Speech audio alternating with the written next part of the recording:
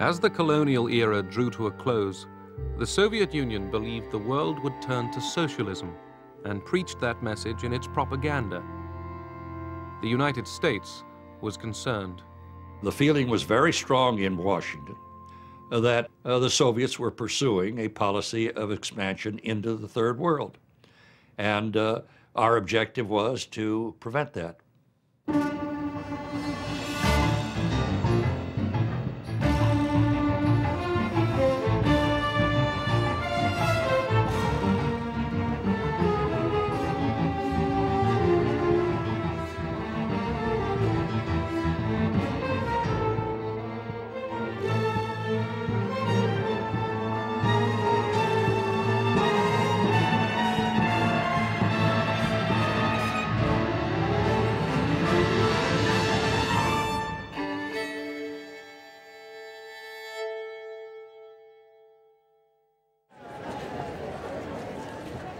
Nikita Khrushchev and Gamal Abdel Nasser changed the face of Egypt.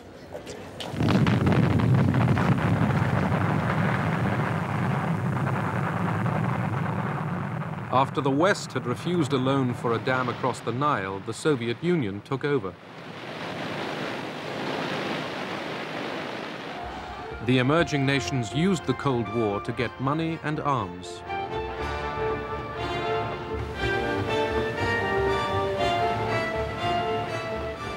The developing world was being courted. В Европе уже границы закоченели, они были забетонированы. In Europe, the borders were set in stone, and there was no opportunity of expansion there for either side. It would have started a new world war. Where could the hunting take place? To be rather crude, in those areas where there was still prey. That was the Third World. And each side tried not to miss a chance. Старалась не упустить случай. In the Horn of Africa, the Soviet Union backed two rival and opposed regimes. For America, this was evidence of Soviet expansion. In Angola, thousands of Cubans poured in to fight South African troops backed by the United States.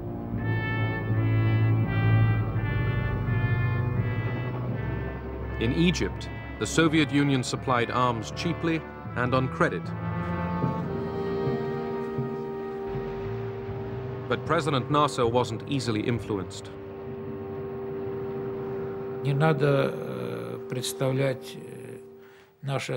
One shouldn't think of our relations with Nasser as the relations of master and servant.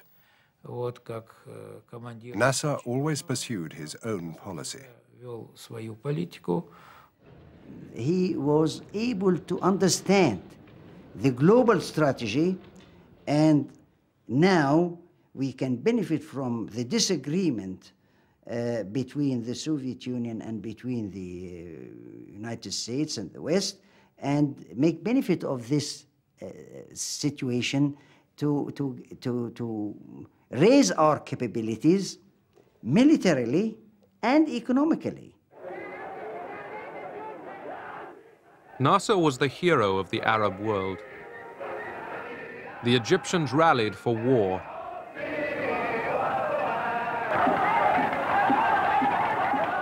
Nasser and the Arab states wanted to destroy Israel. Moscow did not. In 1948, the Soviet Union had supported the creation of the State of Israel on Arab lands.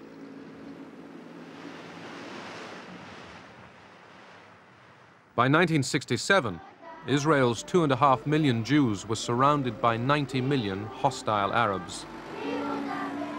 Israel felt insecure. The threat from Egypt became intense. Israel had America's political backing, but not her weapons. Would Israel get America's support for a surprise attack? President Johnson asked us to bring Israel's foreign minister to the family quarters of the White House. And to speak rather crudely about it, the intent was to work him over, to persuade him is perhaps a more polite term, to avoid a preemptive attack. We thought we had persuaded him.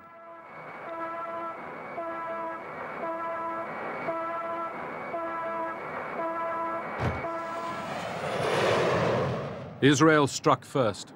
In less than 3 hours, 90% of the Egyptian Air Force was destroyed on the ground.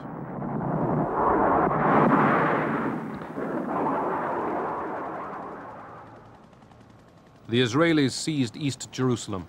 Jews were able to pray at the Wailing Wall again. The Israelis pressed on. Within 6 days, the armies of Egypt, Syria, and Jordan were routed.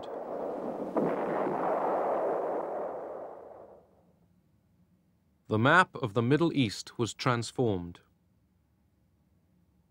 Israel had trebled its size. In the contest between Russia and America, within the Cold War in the Middle East, Israel was an automatic ally of the West. Since the Six-Day War, this automatic ally became a strategic asset. America became Israel's principal source of arms.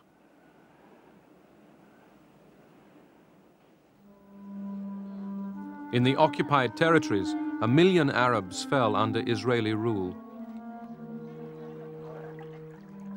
It was a devastating blow to Arab morale. The Soviets counted the cost. Как бы наше оружие оказалось не столь эффективным, как Our weapons turned out to be less effective than we calculated. хотя бы, так сказать, возместить. We felt that it was our duty to compensate, to supply more arms, Опять же, поставить оружие и and looking at the wider context, not to let the West win. не дать выигрыша Западу. September 1970, grief in Egypt at the death of President Gamal Abdel Nasser.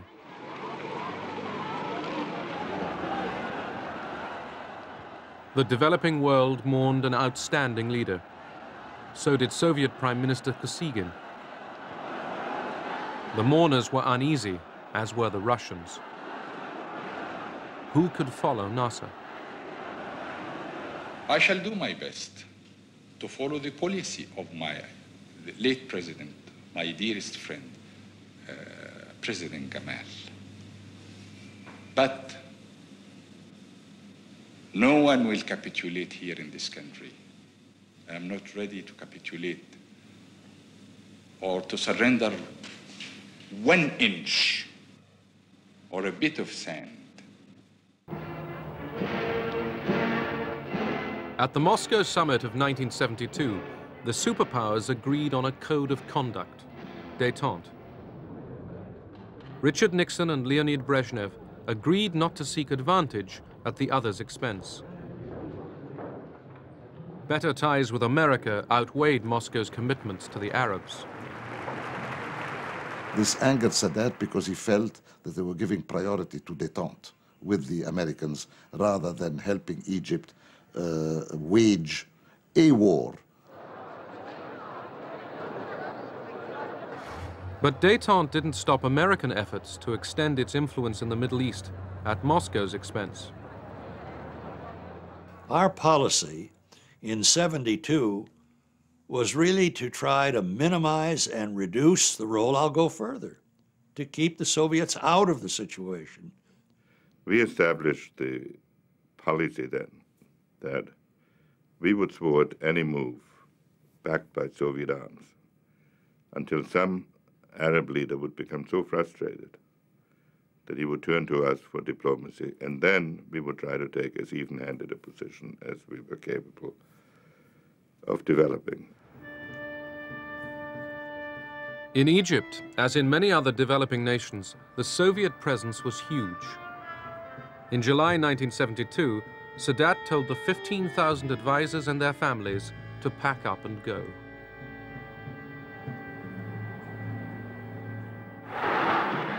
It was a bold power play.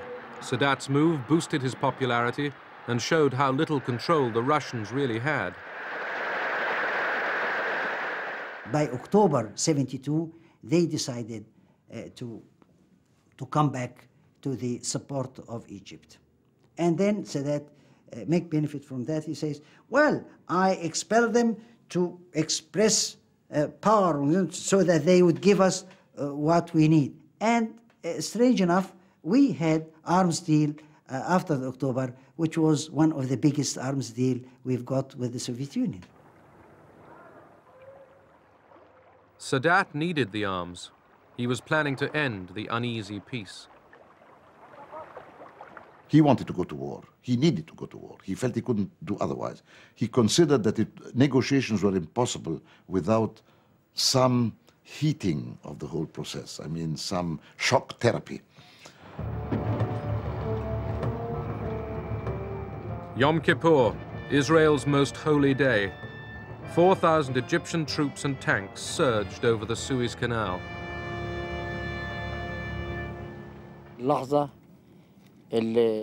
We'd been waiting for this moment for 5 years, the moment of crossing the canal.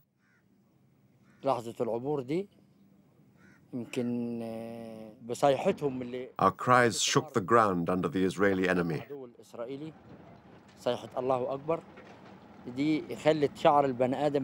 The cry of God is great made all our hair stand up on end.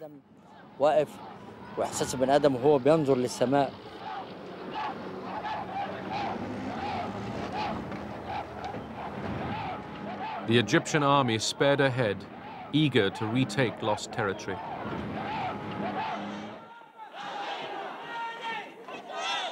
American Jews demanded immediate help for Israel. Washington was in a dilemma. Supplying its ally Israel risked sacrificing Arab goodwill. The State Department stalled. There was an argument as to whether transport was available. And the Pentagon suggestion was that private transport be leased. We were very disappointed and angry that supplies were arriving so slowly and only on El Al planes. The air convoy was delayed again and again.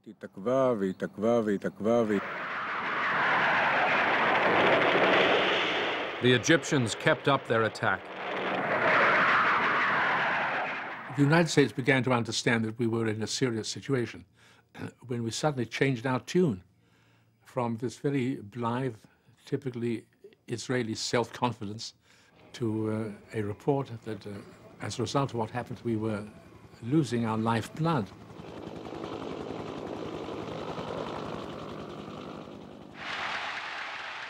Sadat was triumphant.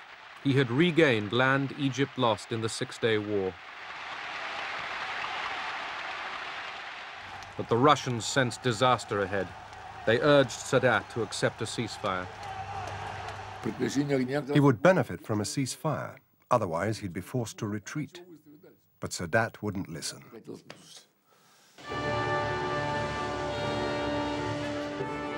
In Washington, President Nixon ended the delay over the arms shipments.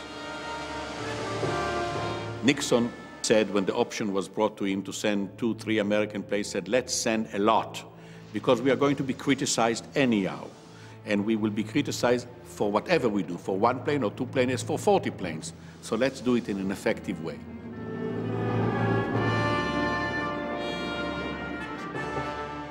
The airlift put the world's largest power publicly alongside Israel. Now it was Moscow's allies that faced defeat.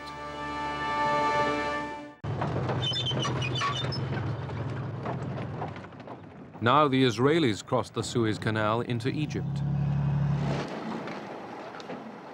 Soon, most of the Egyptian army would be stranded in the Sinai.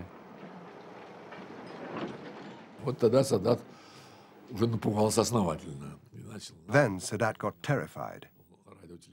He spoke on the phone directly to Brezhnev. I was there.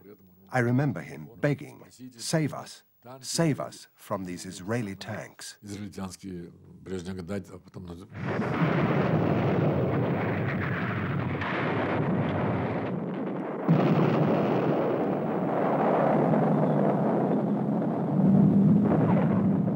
Cut off in the desert, the Egyptians faced defeat. Moscow called for a ceasefire.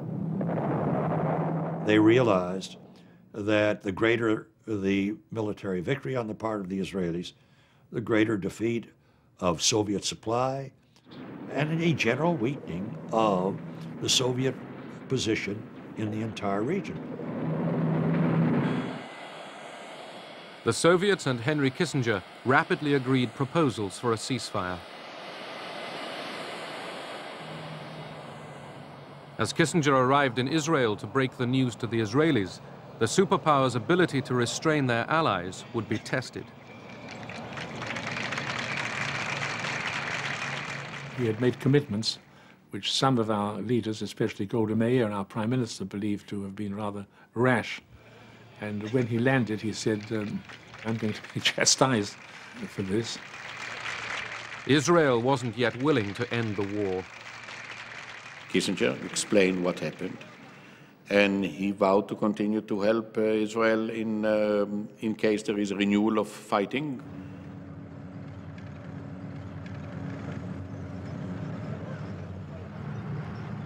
With America's connivance, Israel stepped up its onslaught. The Soviets were outraged. Brezhnev wrote a letter to Nixon saying, "How is it, when we've agreed to act jointly, that the Israelis are continuing to advance? It is undermining all our attempts to make peace."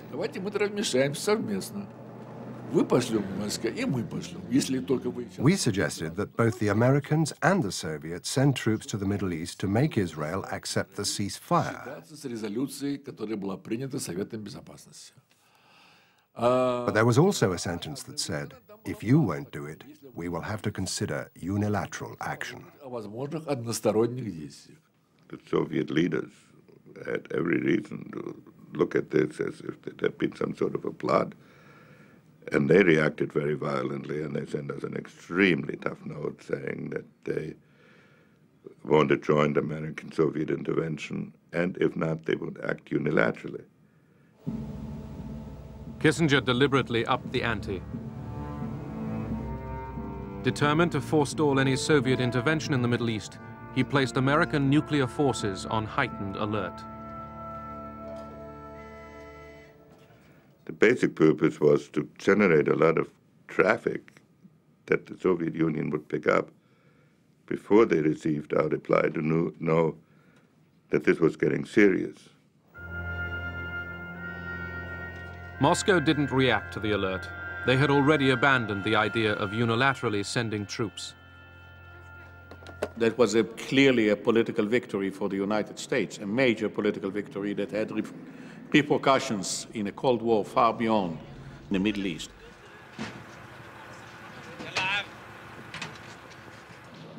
Under American pressure, Israel allowed food and water to reach the trapped Egyptian army. Kissinger wanted Egypt defeated, but not destroyed.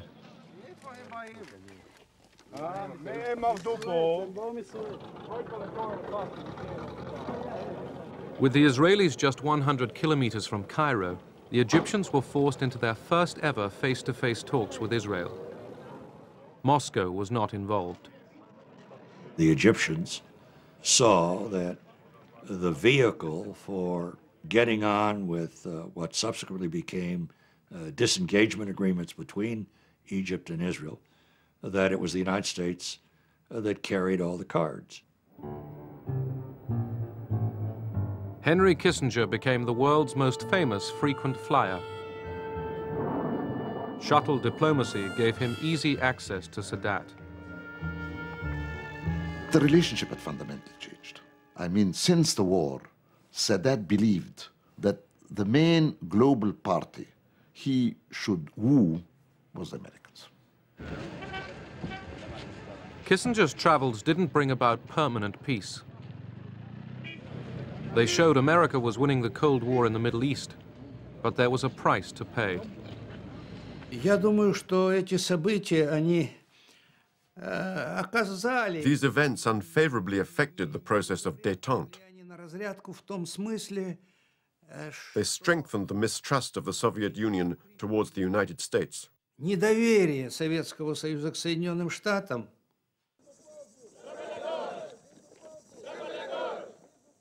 Africa, 1975. The last colonial empire was dying, and the people of Angola reached for freedom. Fresh hunting grounds for the Cold War superpowers. As Portuguese troops pulled out of Angola, three groups jostled for power. America's fears were aroused. When Bill Colby, the CIA director, went to brief the National Security Council in the White House the first time on this, his briefing was literally, "Gentlemen, this is a map of Africa, and here is Angola." Now, in Angola, we have three factions. There's the MPLA, they're the bad guys. The FNLA, they're the good guys. And there's UNITA and Jonas Savimbi we don't know too well. And that was to get the National Security Council involved in this thing. The Popular Movement for the Liberation of Angola, the MPLA, the largest group, was left-wing. Based in and around the capital, Luanda, its multi-ethnic membership was led by Agostinho Neto and Lucio Lara. In the 1960s, it had received training from Cuba and arms from Moscow.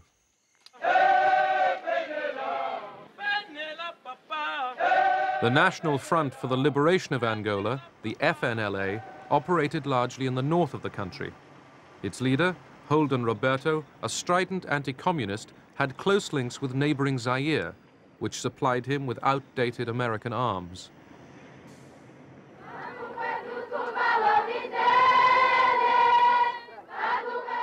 The National Union for the Total Independence of Angola, UNITA, led by Jonas Savimbi, was based in the south of Angola. A charismatic leader, Savimbi decided that American backing was the key to power.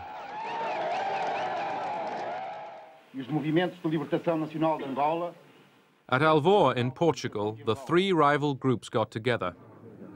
They agreed on arrangements for independence and elections. The United States scotched that, absolutely.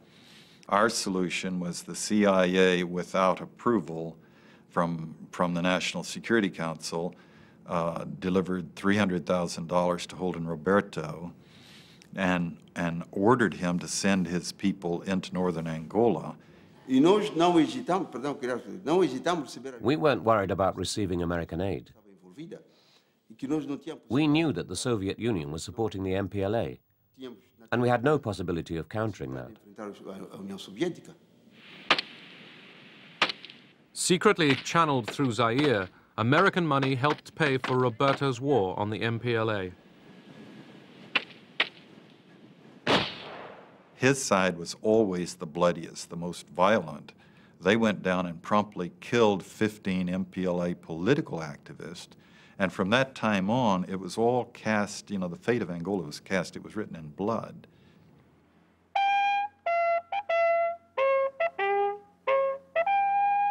The Americans were not sure that Roberto's troops could defeat the MPLA.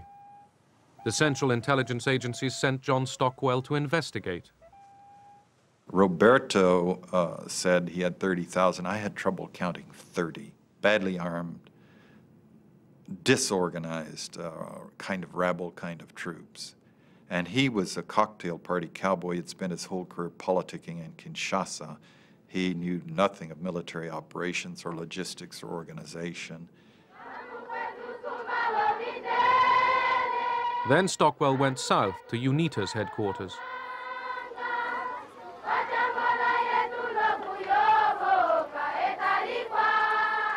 Stockwell met UNITA's leader, Jonas Savimbi.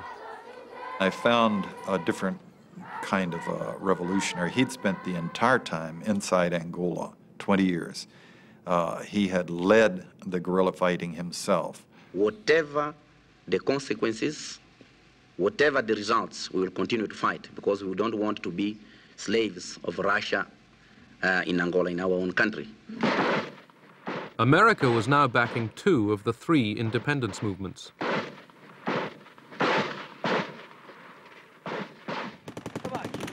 Washington ruled out intervention in Angola with American troops. Instead, it turned, secretly, to South Africa. The United States, at the highest level, requested assistance, or rather requested South Africa to go in and assist UNITA. We did maintain a position of disapproval of apartheid.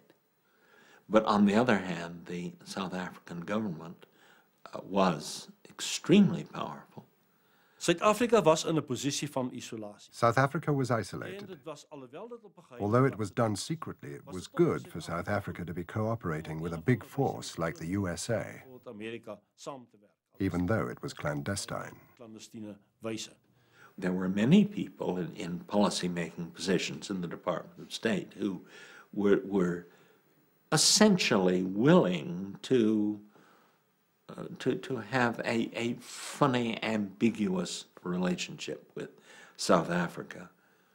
The focus was on Soviet penetration and the possibility of the Soviet Union using unstable situations in Africa to benefit itself, to take root and foment trouble.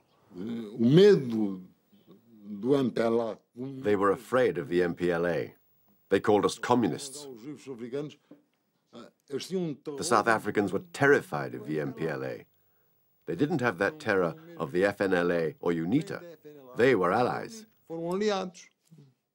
They didn't like the MPLA because the MPLA declared itself against apartheid.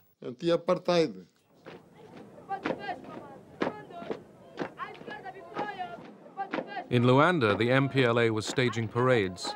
In the countryside, it was losing control. We were alone, poorly equipped, poorly trained, poorly armed. We requested help from the Cubans to help us resist that aggression.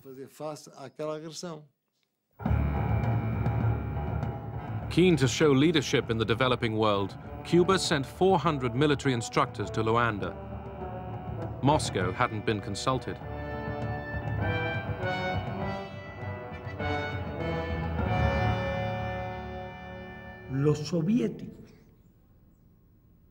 The Soviets knew absolutely nothing about it. We took the decision because of our long-standing relations over many years with NATO and with the independence movement in Angola. We're very unhappy. I mean, obviously, we had no desire to see Fidel Castro extend his influence in the African continent. Our government in Washington perceived Fidel Castro as a Soviet proxy. We thought, with respect to Angola, that if the Soviet Union could intervene at such distances from areas that were far from the traditional Russian security concerns, and when Cuban forces could be introduced to distant trouble spots, and if the West could not find a counter to that then the whole international system could be destabilized. It was a question of globalizing our struggle vis-à-vis the globalized pressures and harassment of the US. In this respect, it did not coincide with the Soviet viewpoint. We acted, but without their cooperation. Quite the opposite. There were criticisms. So? North of Luanda, Holden Roberto's FNLA troops were heading for the capital. They wanted to seize it before Angola's Independence Day. They had high hopes of success. We actually had a celebration party in the CI headquarters in Washington. We expected the news by the end of the day that we would have captured Luanda. Led by Cubans, the MPLA troops halted Roberto's advance.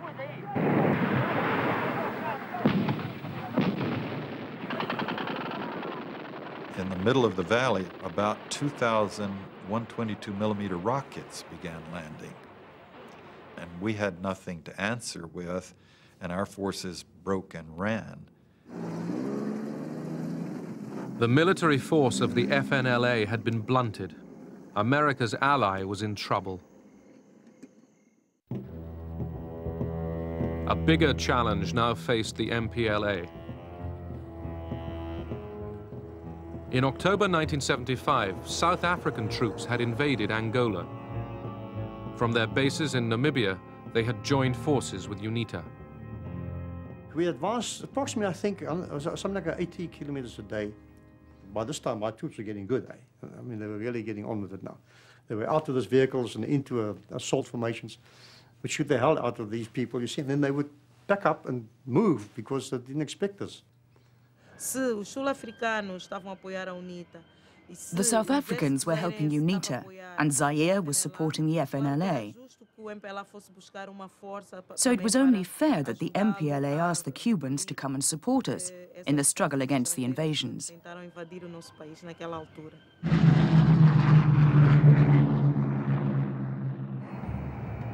Just 2 days before independence, thousands of Cuban combat troops began arriving in Luanda. In Moscow, this was greeted without enthusiasm. It was only when the Cubans had landed that we got involved. Because the Cubans kept asking us for help. They wanted weapons, they wanted food supplies. Once we started sending things to Angola, we were soon in over our heads, even though it wasn't in our plans to go there.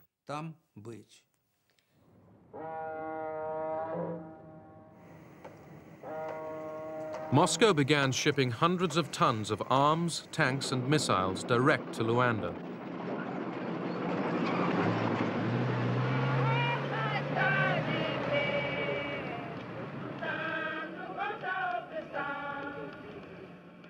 As the MPLA began rehearsals for Independence Day, battles were still raging just miles from the capital.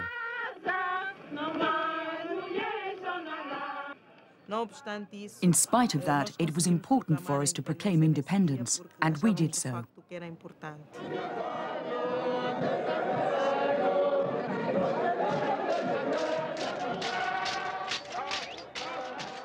The MPLA celebrated Angola's independence in Luanda. Its enemies had failed to take the capital. The 11th of November 1975 was the hardest day in my life. I remembered the 14 years I'd been fighting. I remembered the dead, all those who had made sacrifices.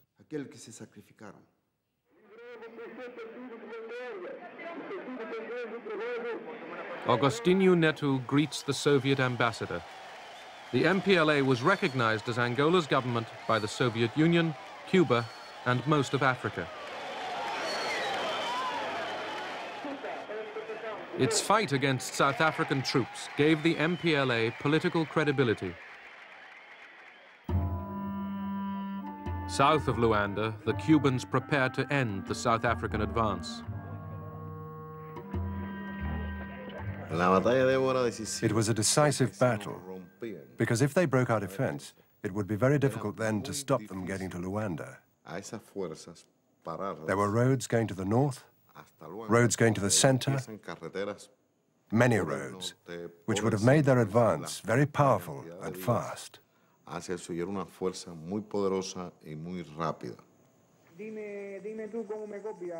The Cubans were ready, waiting.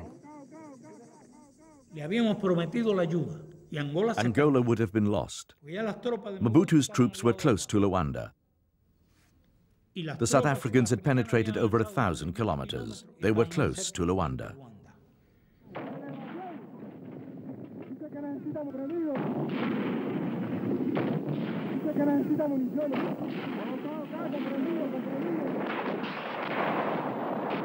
The Cuban and MPLA forces outgunned the South Africans.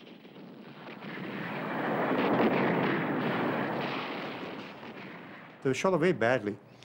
I just saw these lorries with blood dripping out of it. It wasn't very nice. And then to go and investigate, and for the first time to see they're actually your own troops It wasn't very nice at all. They left everything on the field: men, vehicles, weapons. It was a great victory over the South Africans. South African and American hopes of a quick victory over the MPLA were crushed. Washington was running out of options. Right after Vietnam, the American people in no way, and the Congress and the media, would put up with the U.S. putting its forces in to control the outcome of a country that none of the American people were interested in. The administration fell back on the CIA. It secretly provided money for Roberto and Savimbi to recruit mercenaries from Africa, America, and Europe.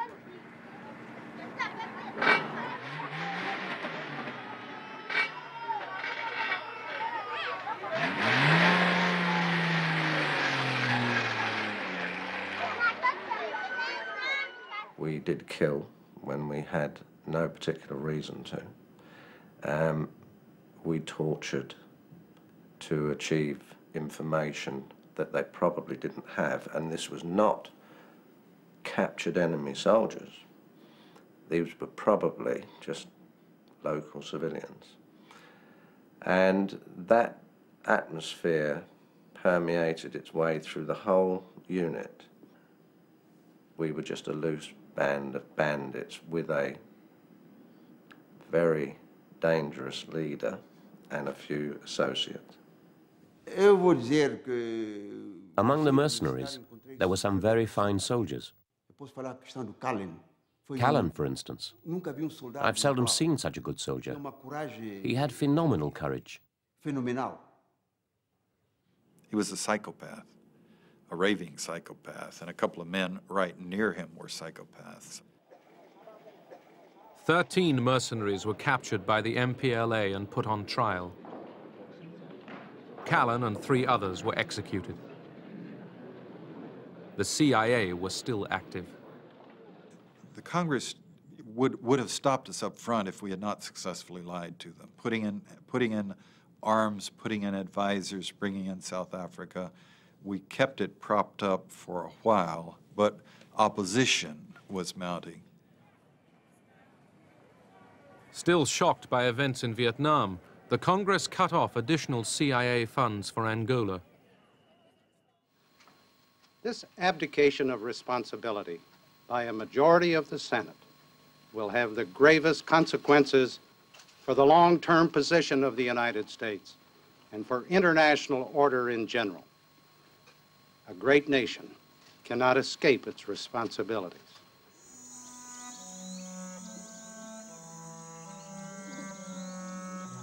In Angola, America hoped for victory.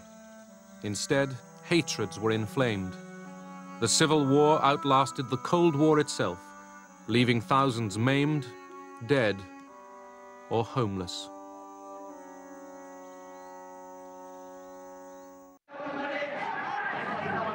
In 1977, the great powers' attention shifted to the Horn of Africa. As regimes changed, so did alliances. The Soviet Union and the United States switched sides easily.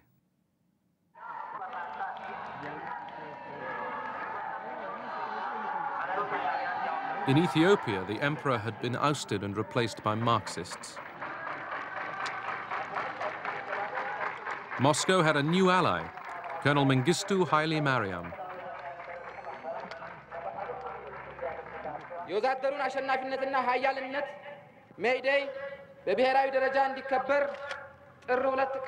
When the Soviets moved into Ethiopia to assist the communist dictator there, Haile Mariam Mengistu, I thought that this was a threat to the stability of Africa. The Soviets at that time were proclaiming over and over again that the scales of history were tipping in the favor of the Soviet Union. The Soviet Union would outstrip us in economic performance. The Soviet Union was getting a strategic edge. The Soviet Union was riding the crest of the so-called national liberation struggles. The new regime in Ethiopia turned against America.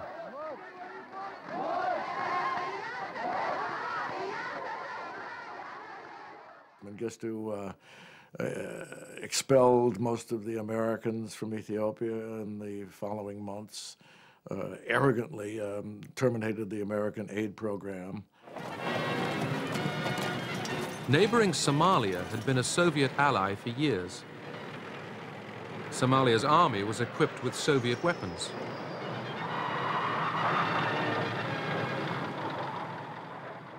But now that Moscow was also linked with Ethiopia, the Somalis considered turning to Washington. They had very little chance of getting American full support. But they knew that if they tried to present themselves as anti-Soviet, they would improve their chances. The Somalis turned against the advice of their Soviet ally and prepared for war with Ethiopia. But President Carter turned down their appeal for American arms. I thought that Somalia should not be permitted to succeed in trying to take Ethiopian territory, and I refused to give the Somali government any weapons. Nevertheless, in July 1977, the Somalis seized large tracts of the Ogaden Desert. The Soviets tried to stop the advance through diplomacy. Gromyko suggested joint mediation with the Americans. But Brzezinski rejected that, saying it would have legitimized the Soviet presence in the Horn of Africa. Brzezinski felt that the American presence was legitimate everywhere, but the Soviet presence wasn't.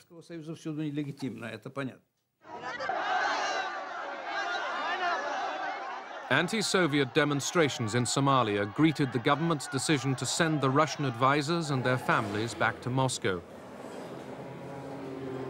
All Soviet support was now switched to Ethiopia.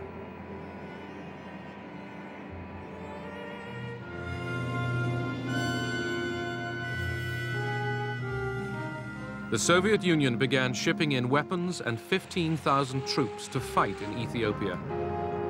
The troops were Cuban.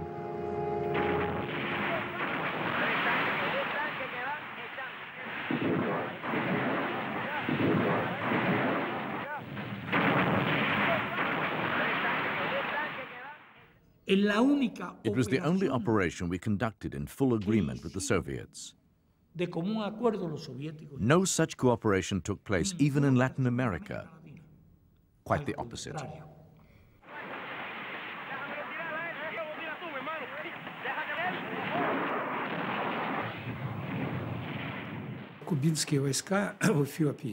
The Cuban troops in Ethiopia played a very important role.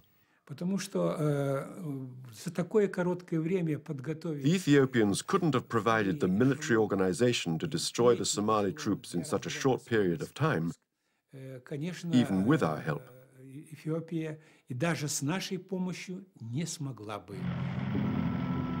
With Cuban troops and Soviet support, the Ethiopians drove the Somalis out of the Ogaden.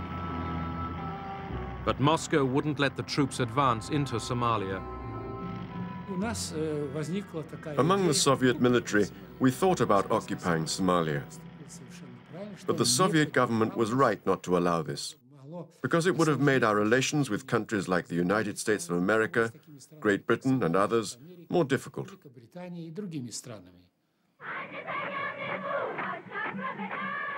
Mengistu Haile Mariam basked in glory. The Cubans and Soviets had saved his regime.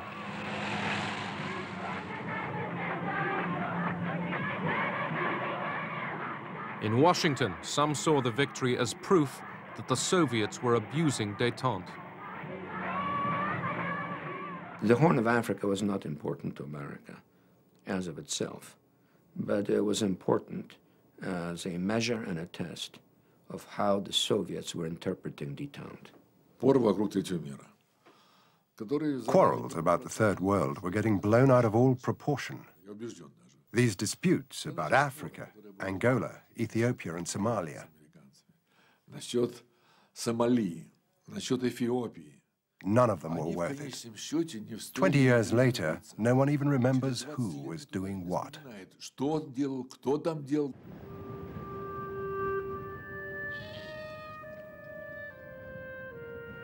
In the hunt for Cold War gains, the superpowers spawned an arms race in the developing world. Their solemn promises of restraint were blown to the winds.